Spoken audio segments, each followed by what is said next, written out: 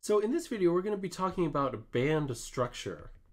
And what is band structure? So we've been dealing with two-level systems so far. So we've got some energy E2 and some energy E1. And we figured out what happens when you apply an electromagnetic wave to this system. And say you've got an electron occupying state E1. But now we would like to extend this. So we'd like to extend this understanding to semiconductors, which we know have not just single energy levels, but entire bands of energy levels. So they start at some values, EC and EV, so our conduction band and our valence band, and they're separated by the band gap. And we know there's a bunch of states. So there's a bunch of very closely separated states, both in the conduction band and in the valence band. So instead of just two energy levels, we've got an essentially infinite number of energy levels. Their density is described by the density of states, which we dealt with a bunch in our in intro semiconductor physics. And so now we want to know, well, what happens when I apply a photon or when I send in a bunch of photons of a certain energy in a certain electromagnetic field? And this picture, so this band picture, where we represent energy on the y-axis, so energy on the y-axis and space on the x-axis, is actually a little deceptive now, because we might expect, so let's say that our photon energy was, for example, 2 electron volts, and this band gap was maybe, I don't know, 1.5 electron volts. And so you might expect that, so I've got a bunch of electrons sitting here at the bottom of this valence band, and they're just ready. They're super ready to absorb a photon. And so you might imagine that, well, I can just take one of these electrons at the bottom of the valence band, and they absorb a photon, and maybe they go up here somewhere in the conduction band. But this is actually not the case. This never happens. Or this, in this particular case, this is not allowed to happen. And the reason is conservation of momentum. Conservation of momentum. So we've largely been ignoring momentum up to this point, but actually each one of these energy levels, so each one of these energy levels in the valence band and each one of these energy levels in the conduction band also has a certain momentum, a specific momentum. And we can draw out what that momentum looks like using what's called the band structure. So the band structure. And this is just a more useful, for at least optoelectronics, a more useful way of representing the energy of a bunch of different states. So now on the y-axis, we still have energy. So this distance is still our band gap, Eg. But now on the x-axis, instead of space, we have momentum, or k, our wave number. And remember that the momentum of a particle is just Planck's constant times its wave number, k. And EK diagrams are sort of the standard way of doing this. So this is our conduction band now, and this is our valence band. And let's say we're at T equals 0 Kelvin, so all of our electrons are in the valence band, and we don't have any electrons in the conduction band. That just makes our lives easier. And now we've got an incoming photon. And let's say similarly that this band gap was maybe 1.5 electron volts, and this photon had an energy of 2 electron volts. Then if we were to try and figure out, okay, well, what happens if, let's say, this electron near the very top of the valence band absorbs the photon? Where would this electron end up in the conduction band? And the answer will require us to figure out how much momentum, so how much momentum k is contributed by a photon.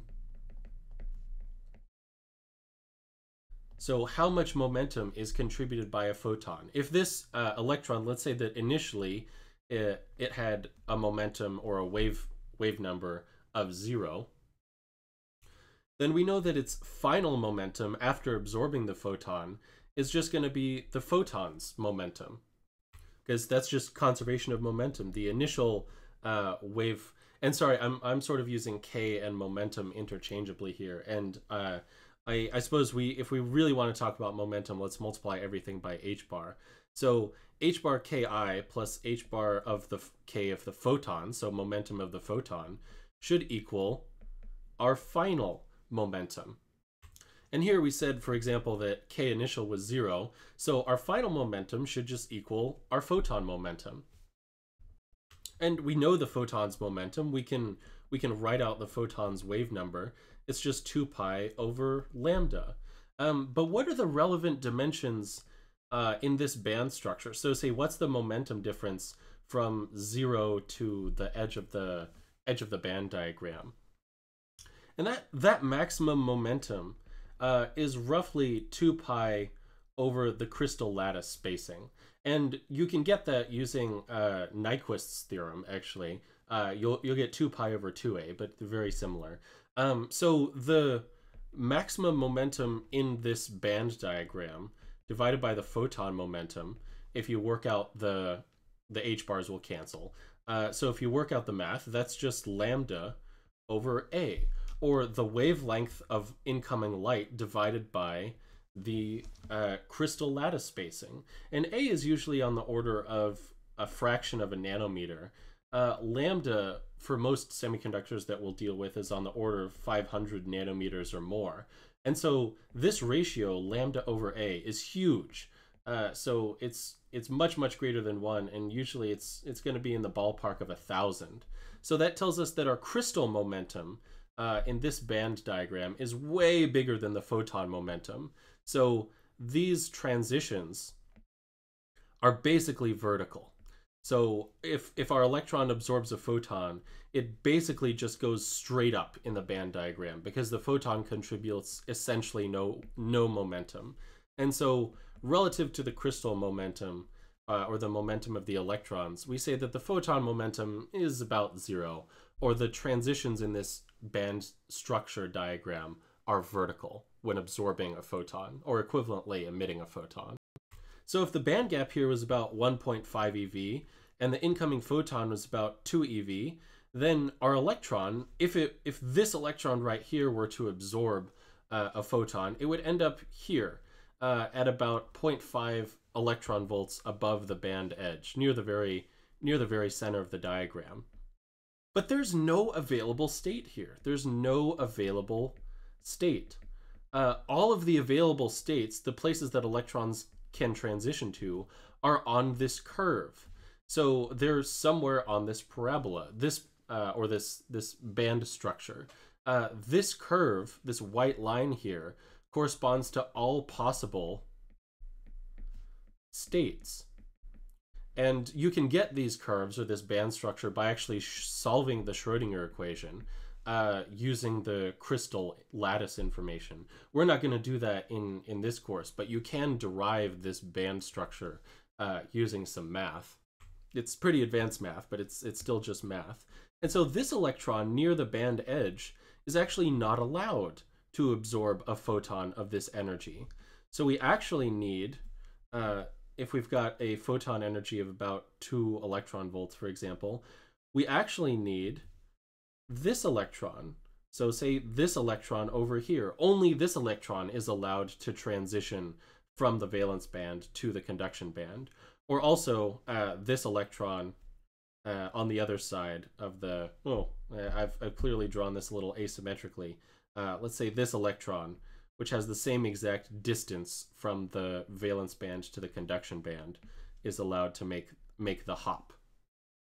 And so fundamentally what these band diagrams are telling us now, these energy momentum or EK band diagrams, they're telling us all possible solutions, or all possible states, all possible pairs of momentum and energy that are allowed to exist within a crystal, so within silicon. And this might seem kind of strange.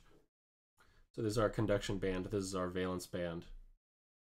This is momentum K, and this is energy E.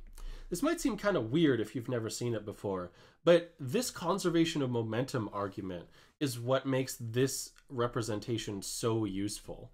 So it's what makes it so useful.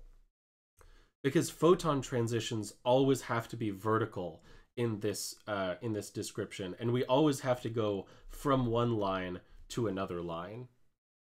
So in the next video, we're going to be going over how we treat these band structures as just a bunch of two-level systems, so E2 and E1, and then perform an integral to figure out the total absorption coefficient of the material. So I hope you enjoyed the video. If you did, please give it a thumbs up below and subscribe to my channel. If you have any questions or comments, please post them down below, and I'll see you next time. Thanks.